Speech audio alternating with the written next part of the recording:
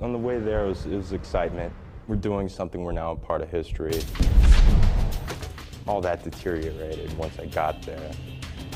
There's no reason why the little guy can't tell the story.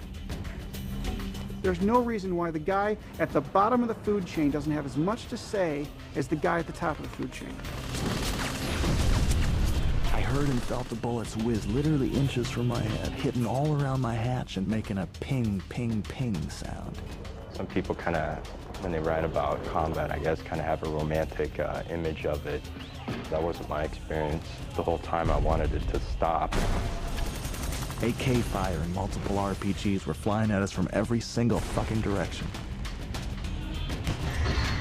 If they're running, they're guilty.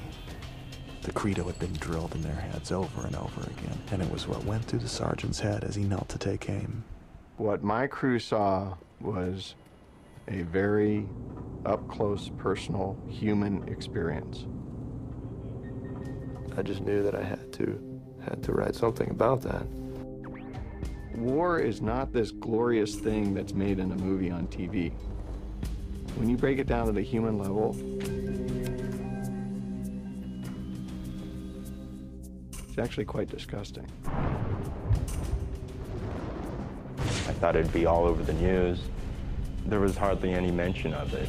I was like, well, if no one's gonna write about it, I'll take a shot at it. I remember just sitting there thinking, okay, just start from the beginning. I was sitting in my room reading a book. When the mortars started coming down, I just sort of went from there, just started typing and typing. I was in my room reading a book, Thin Red Line, when the mortars started coming down.